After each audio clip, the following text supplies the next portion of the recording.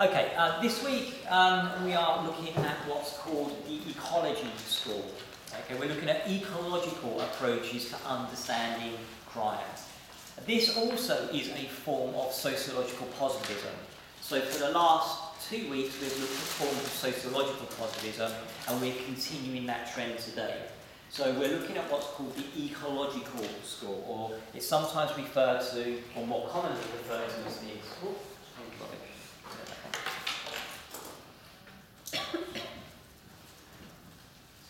it's sometimes referred to as the Chicago score.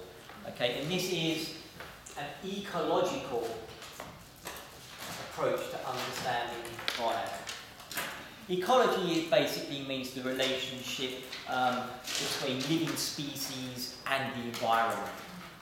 Okay, so just to give you an indication of where this lecture is going, okay, just to give you an idea of kind of what I'm going to outline to you today, is that what we're going to be looking at is this. We're going to be looking and exploring what's called the spatial distribution of crime.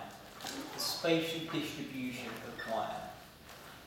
What does that mean? Well, what that means is that when we look at the incidence of crime, when we look at where crime occurs, it appears as though crime clusters in certain areas.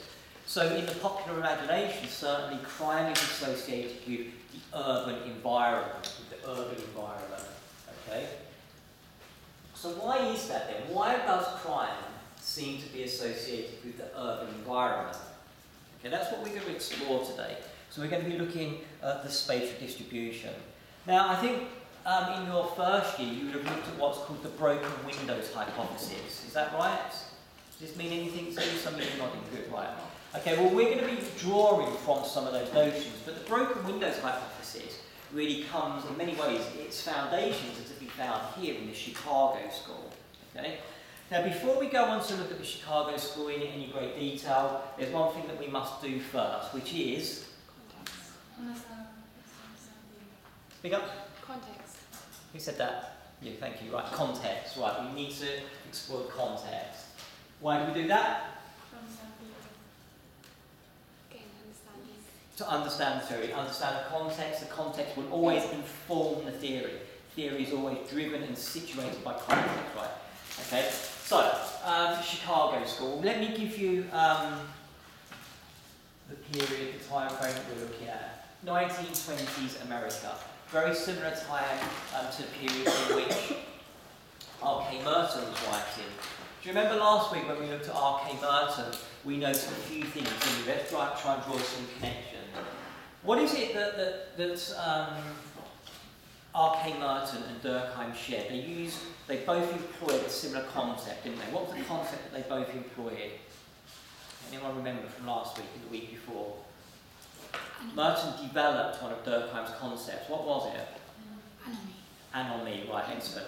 Right, so Durkheim developed this concept called anomie, okay, a situation of normlessness. And R.K. Merton takes that concept and he uses it in a less abstract way. He says that anomie will affect different groups in different ways. And he said there are adaptations. You remember we went through the 5 different adaptations to anomie, to what would happen if there's a situation of normlessness. And one of them he called innovation, which is what he meant by crime. Now, the one thing that Durkheim and Merton had in common, that these guys also had in common, is that they are sociological positivists. Okay? Now, what does sociological positivism seek to do? And let's go back even further, let's go back 3 weeks. What is it that sociological positivism seeks to show? What's its driving force? What's the main thrust of what it seeks to do? Things such as like economic recession and just social things are causes. Economic recession and social things. Okay, what you're talking about then are that in order to understand things like crime, we must understand social facts as though they are things. So we look at external forces, forces external to the individual that may have an impact. Okay, so with R.K. Merton said that if there's a disjuncture between means and ends, these external factors outside of the individual, then this will have an impact upon group behaviour, it will have an impact upon the types of crime, for example, levels of crime. So we're looking at external forces then, the way external forces will impact. So, well, let's just take these two words then. Right, so we've got the Chicago school, so we're talking 1920s America. And we're already familiar with some of the key drivers in terms of context from last week. We said that there was a huge depression, didn't we? An economic depression. We said that there were the Volstead Acts in place, which is prohibition. And this in turn led to huge amounts of organised crime. So if you couldn't obtain alcohol legally, so you had organised crime that developed and flourished in this environment. So this is our starting point then. The first thing that we're looking at here then is we're looking at social factors thing. We're looking at external forces and how that might impact upon crime. So the answer is pretty much already here, isn't it? What do you think they might be saying then? Have a guess. Are they trying to say that certain areas, like urban areas, for example, are criminogenic? Yes, they're saying that certain areas, certain urban areas there's something about that environment, something about that ecology that means that it's criminogenic. There's something about the environment that is different, and we need to understand the character of that difference. What is the character of that difference in this urban area, which is separate and different to, for example, a rural area? Okay? So there's something that is different about the character of this environment, this urban environment.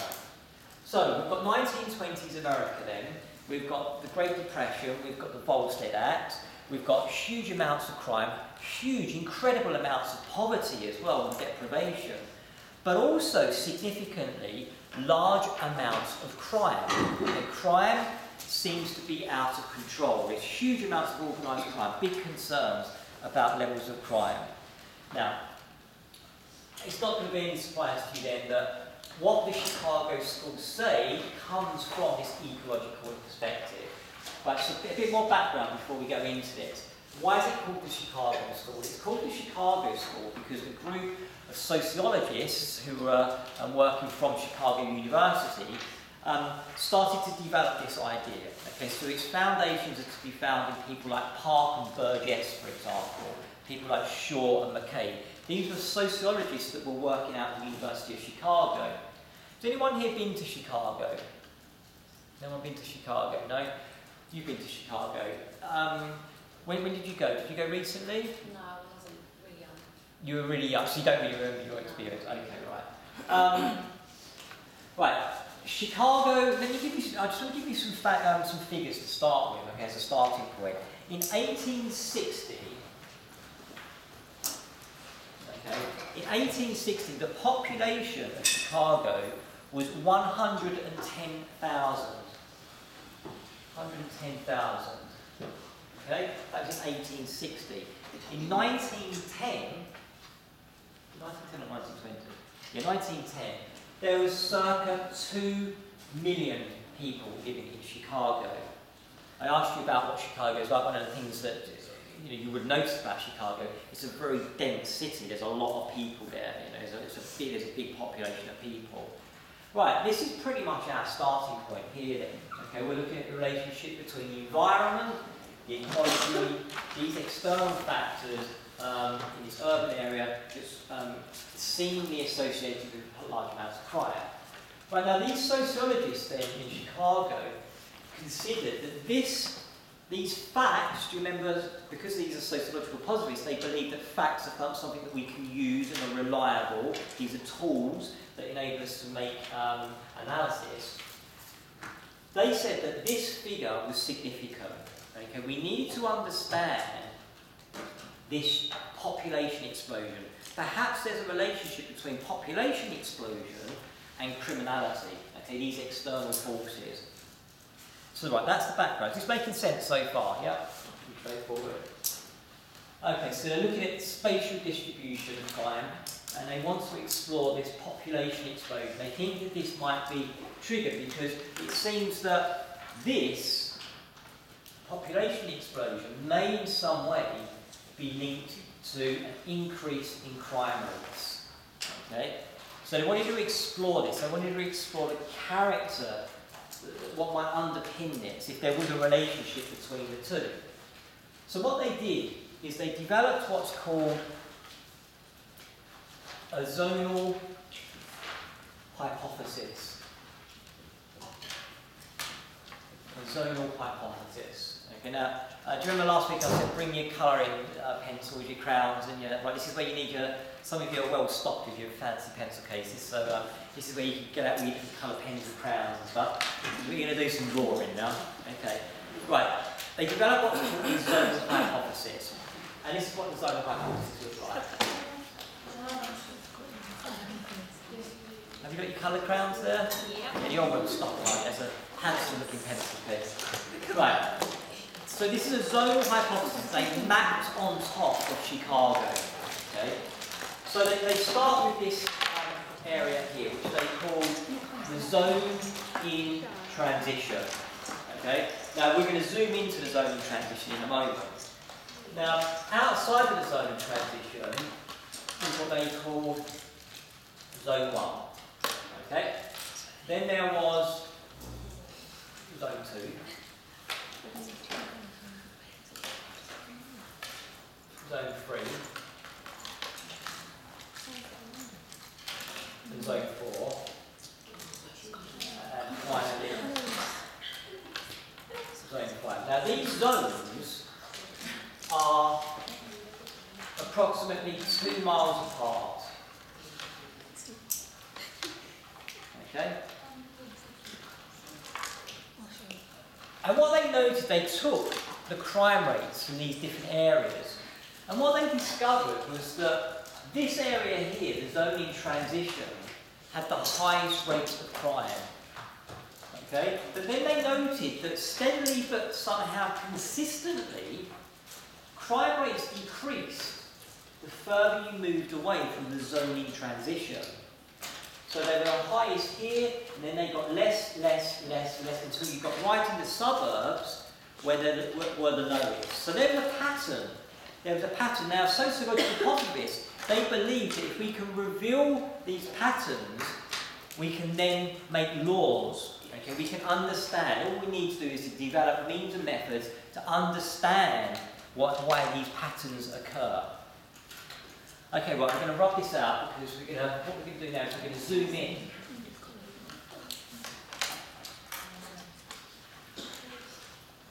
So we're going to zoom into the zone in transition now.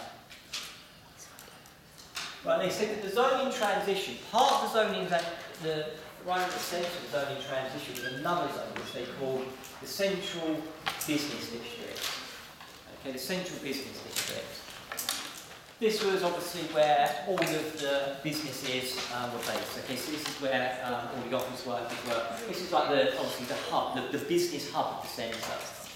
Now, if we've got this population explosion, and that's a huge explosion in terms of the number of people, you know, in the course of 50 years, to expand that much, that's an immense explosion. So, what happens then? Well, the Central Business District, each year is getting bigger and bigger and bigger. Now you can see this. Do any of you live in Tower Hill? Nobody live in Tower Hill? If you go to even places like Hoxton, for example, you can see this. I was on a field trip last week, actually, a field walk. And you can see this in operation. You can see where the city is literally getting bigger and bigger and bigger. How it's encroaching or how it's invading, and I use that term deliberately, how it's invading these areas in the way that when weeds, if you don't cull back weeds, those of you that have got gardens, it would invade the other area, the other territory. Okay? So we're using the terms the ecologists would use. So this area then, the Central Business District, is expanding as the city gets bigger, as the city gets bigger, in order to cater for the fact that there is more and more business, there's more and more trade. So this is invading these areas. Now, that means then that there's a fight for space.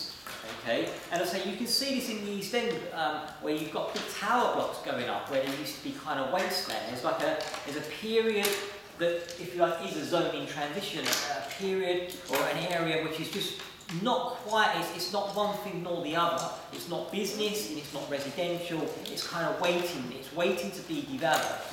It's ripe for development. It's kind of like a vacuum in some ways. Right, so what happens then? Right, so this is zooming in on Chicago.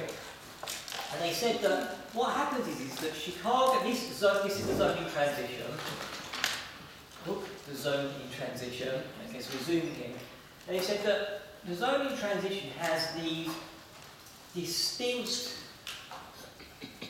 neighbourhoods, different sizes, but distinct nevertheless. Okay? So for example, they said that there will be a Jewish community, there will be an Irish community, there will be a Chinese community, there will be an Italian community. Basically all the communities from around the world were in some way represented in this zone in transition. So you get you get the development of distinctive neighbourhoods, okay?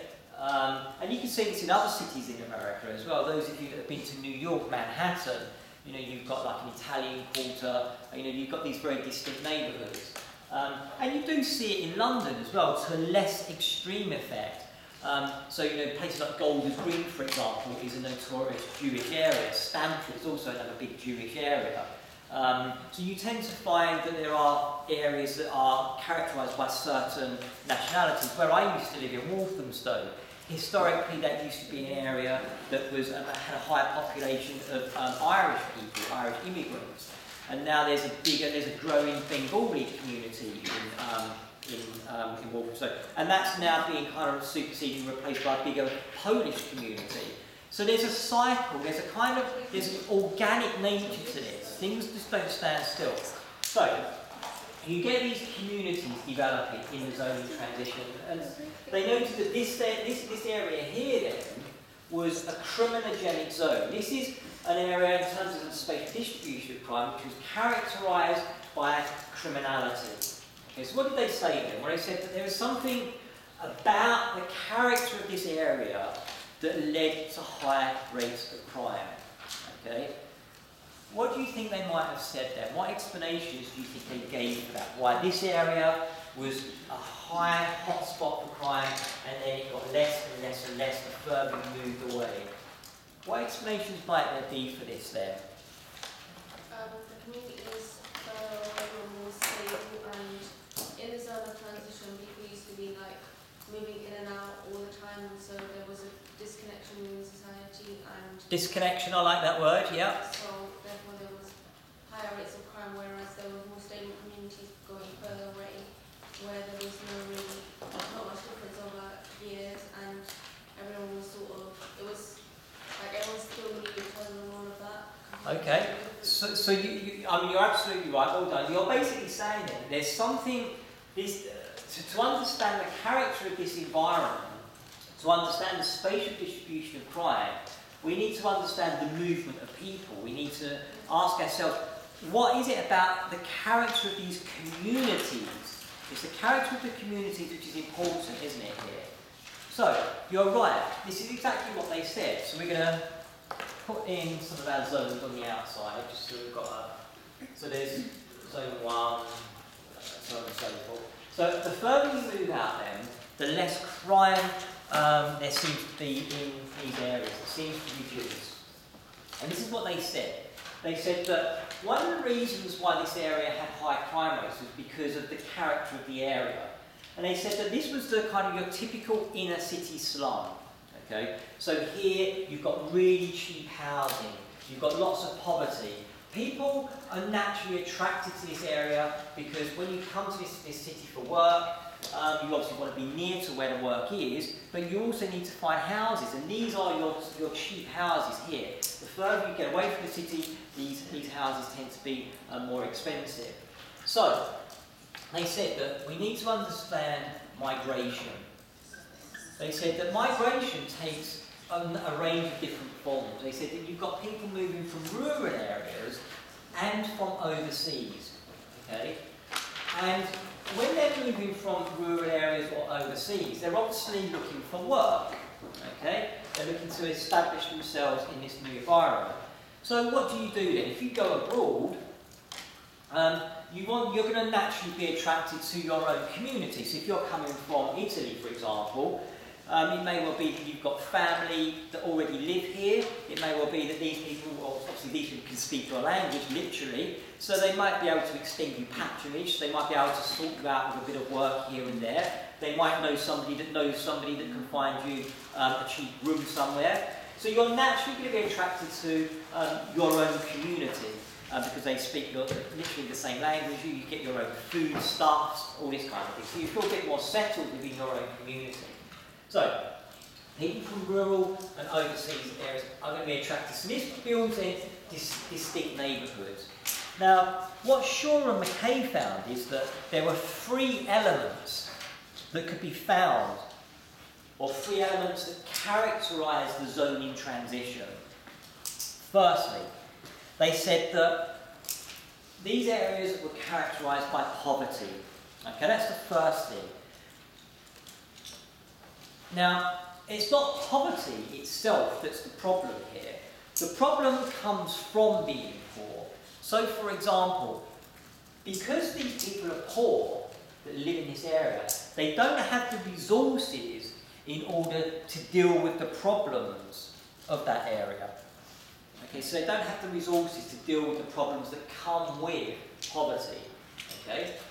The second thing that they find is that the mobility of residents is really important. Because this is what they say happens. When people move in from the rural areas, okay, they're moving into a vacuum, essentially. Okay? Obviously, you need to find somewhere to live, so there you go, you're going to be living there. Okay? Now, obviously, that place needs to become vacated, okay? And what happens is as Shaw and McKay found that as people became more established over generations, what they would do is they would move out of the zoning transition into the zoning 1, or zoning 1, the first zone, zone 1. And then after that, they would move out to zone 3, to zone 4, so on and so forth. Okay? And this takes kind of generations to do. So what happens then is that this area here, this zoning transition, is in a continual, constant state of flux. Okay? So it's almost kind of like a vacuum. You can't get the establishment of settled, stable communities because of the mobility of residents. That means then that no sense of community can really develop because constantly you've got a shifting population, people moving in, people moving out. People don't know their neighbours. People literally don't know who's going to be living next door to them from one day to the next because there's this constant turnover of people due to these external forces such as migration. Okay? People moving in, people moving out. The third factor, in addition to poverty and mobility of residents, was what they noted was what they called racial heterogeneity. So there was a whole hodgepodge of different racial ethnic groups here, which again made the establishment of a settled community very, very difficult because there were no common values. Which meant then that in this environment where there was poverty, high mobility of residents, racial heterogeneity, this kind of toxic mix, these 3 things together led to one thing, which is crime. Right. So why then? Why does this toxic mix of racial heterogeneity, mobility of residents, and also poverty, why does this lead to high rates of crime then? Well, think about it. If you're living in an environment where you've got constant shifting populations, you don't know who your neighbours are, you've got people moving in, moving out, moving in, moving out. You know, if you're rented accommodation, you don't necessarily feel as though you've got a vested interest in the area. So it may well be you don't show any interest in that area. Think about it, when you're walking down the street, if If you've got your McDonald's packet, measure McDonald's, show you McDonald's in your little bag there. There you go, smelly McDonald's in the bag. Okay, now once you've eaten that, once you've consumed that, if you're walking along Brixton High Road and there's loads of chicken boxes and loads of rubbish all over the floor, once you've eaten that, what are you going to do? You're going to throw it over your shoulder, aren't you? Because that area, it doesn't seem as though anyone really cares in that area. There's loads of other rubbish, so nobody's going to notice another McDonald's bag, are they? So just throw it on the floor. Now, if you're walking along High Street Kensington, these nice kind of pristine, clean streets that almost seem as though they've been kind of disinfected, and you've got your McDonald's bag, what are you going to do with it once you've eaten it? Find a bin. You're going to find a bin, aren't you? So, we are driven, we are affected by the environment in which we find ourselves then. Okay? So this is what we're looking at. We're looking at how the environment can affect behaviour. And they're saying then that what happens is that these areas, this constant flux, this constant population flux, creates a situation whereby a stable, settled community cannot establish itself. So, these areas, and it's not poverty itself that creates this, okay, that creates high crime. It's because these communities are unstable then. Right, so how does this work in practice then? Well, if the communities are always shifting, if they're always shifting, they're always changing, then what happens, what flows from this is an absence of this informal social control. Informal social control mechanisms begin to break down. So what is an informal social control mechanism? Well, an informal social control mechanism would be things like, you've got some kids that are kind of, they're playing on the street corner and they're being a bit boisterous and they're throwing stones, okay? Well, what can you do? Well, one thing you could do is, as a concerned neighbour, you could go out there and say, look, kids, one of you's going to get hurt in a minute, stop throwing stones, okay? Now that's a form of informal social control, as opposed to what? What's a formal social control mechanism? The police are a formal control mechanism, aren't they? So in these environments here then, these communities, and we're using the term community very, very loosely here because it's precisely what they're saying. They're saying these aren't really communities. They are a loose collective of disengaged groups or disengaged individuals. So in these environments then, where there's an absence of social control, an informal social control, crime can flourish. I often use this example. If I give Holly a big bag of crack cocaine and I say to her, right, I want you to go and sell this. I'm going to give you two options of places, environments that you could sell it. You can sell it in High Street Kensington or you could sell it in, let's say, Soho. Okay? Now, which area is she going to go to? Well, I suggest to you that she'll probably go to Soho. Now, the reason she might do this is not because there might be a greater market for it in Soho, although that may well be the case. But if you imagine, Holly's going to be standing outside High Street Kensington's tube station, looking a bit shifty, with a big bag of crack cocaine here, and she's going to be really conspicuous, isn't she? People are going to think, well, that woman's been standing there for a good couple of hours now, and looking a bit kind of strange and conspicuous. Where, when you go to places like Soho, where there is a constant flux, a constant movement and change of different people coming in after that, nobody's really going to notice Holly standing there saying, does anyone want any crack cocaine? So when there's a breakdown of informal social control mechanisms, crime and criminality can flourish in that environment because nobody knows who each other is. There's no real control, there's no real mechanism. Nobody has a vested interest in it. So kind of anything goes. Is this making sense? Right, so this then flows on from what you've looked at before. This really is the foundations for another way of understanding the spatial distribution of crime, which is the broken windows hypothesis. Okay, it's slightly different, but it draws from some of these concepts. Now, just for those that don't remember the broken windows hypothesis, I'll give you a quick outline here. It's pretty simple. So what we have is a row of houses. These are houses, obviously. Windows. These are doors, obviously. Let's do a roof.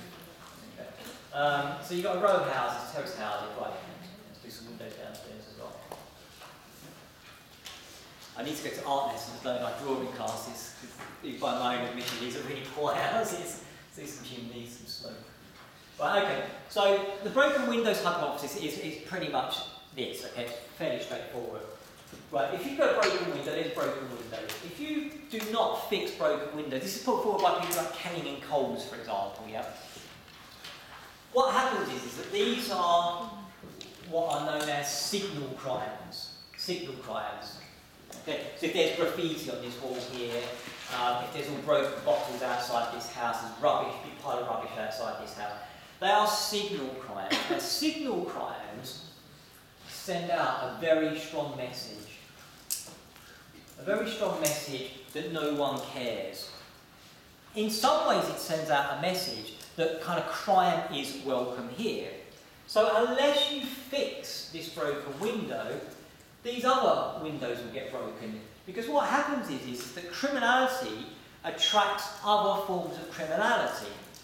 Okay, this is what they say, this is what they argue. They argue that unless you fix this broken window, what happens is that this instigates a cycle of decline. So, what's the dynamics here? Well, this is where we link back in some ways to the Chicago school. The people that live in this house, they've got quite a good job, okay? Or they've got a job. Now that means then that they can spot the signs of decay. They can spot the signs that this area is deteriorating. So they have the resources. Okay, do you remember what we said earlier on about the importance of poverty? It's not about poverty itself, it's about having the resources. They have the resources to move out into nice leafy parts of the country like I did. Okay, so you can move from Walthamstow to a nice suburban kind of area that's nice and leafy and green, okay, because you have the resources to do that. Now what does that mean? Well, that leaves a vacuum, doesn't it? Okay, so people that do not have a house are then basically, here we go, here's people that don't have a house. There's two little kids, no arms. Right, they move into that house then. Okay, so you've got a constant mix, a constant flux, okay? So you need to fix these broken windows. So this neighbourhood then enters into a spiral of decline. Okay, it starts to deteriorate even further until and unless you begin to fix those broken windows. Now, another idea that flows from the Chicago school, in some ways has its roots in the Chicago school, is what's called situational crime prevention. Situational crime prevention. Now, I'm going to explain this to you by way of another drawing. So what we have is, this is a railway track, and these are blocks of houses. Okay, this is kind of your typical inner city sink estate, if you like.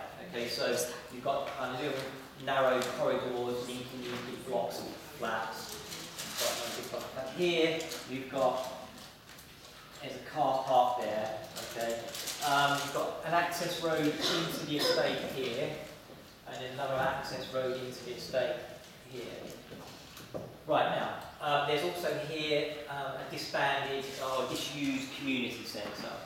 Right now, this is your kind of typical inner city sink estate. We're all familiar with these. We know, some of us live on these places. We know some of us brought up in places like this. We know what they consist of. Now, there are problems. So what are the problems? Oh, well, I forgot that here we've got a wooded area here.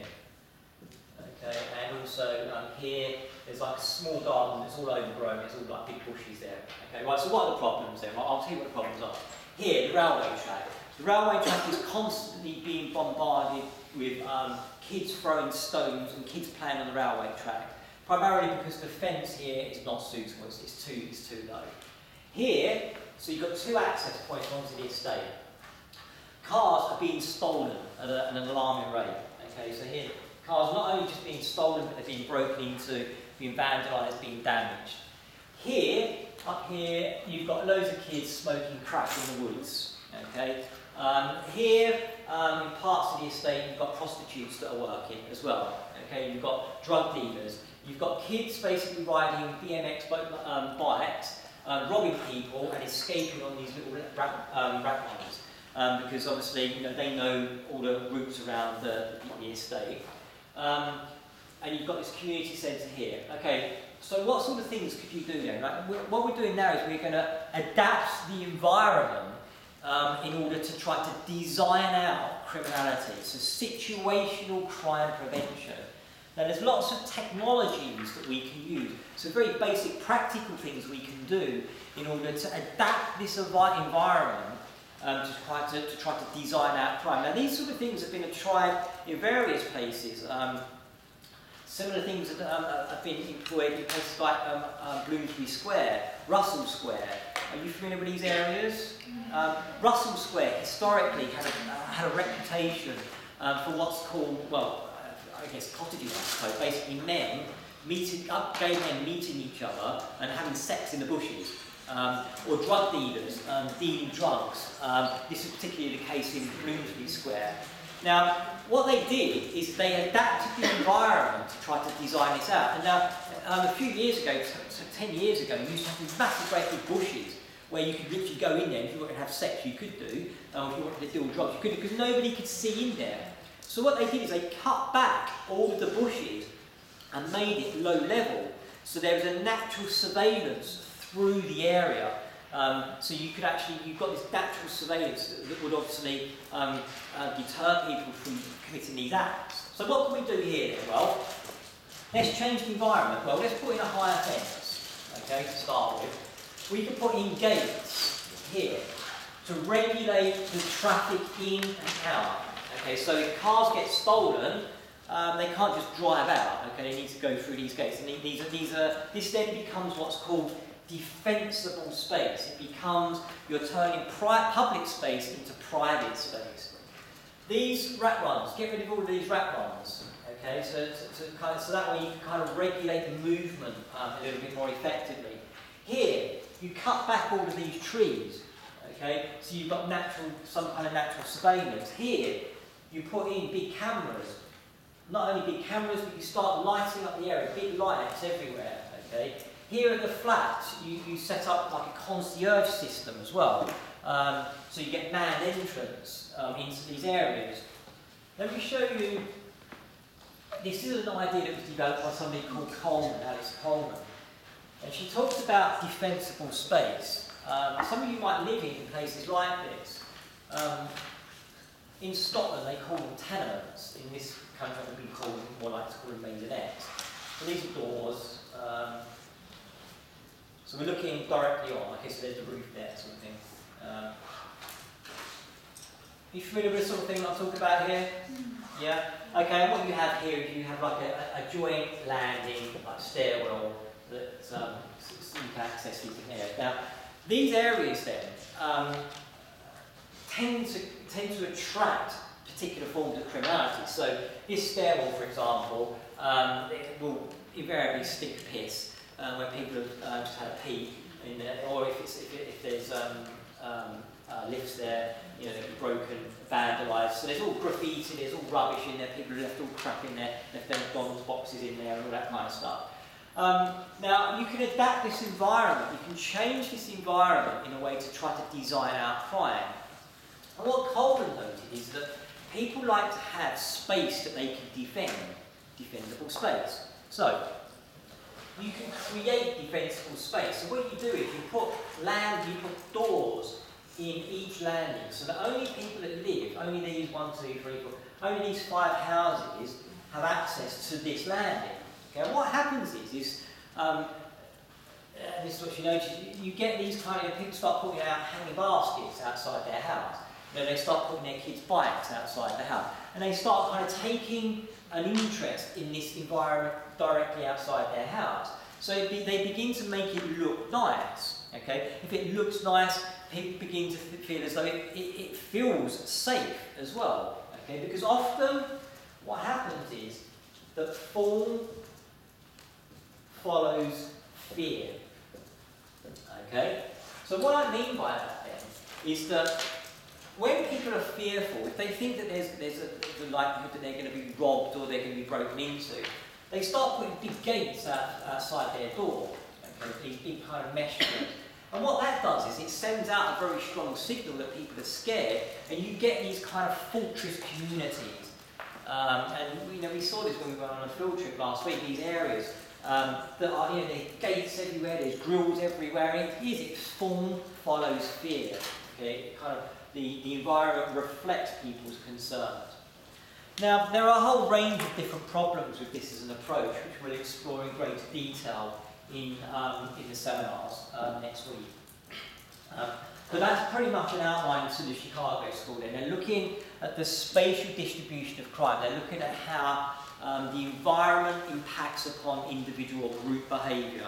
And again, this is an explanation that has its foundations outside of the individual. So you're not looking here at individual explanations. You're not looking at why Joe Bloggs has been committing armed robbery.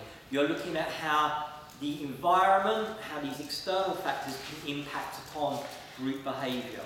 Okay? So, the absence of a stable, settled community means that crime can flourish in that environment.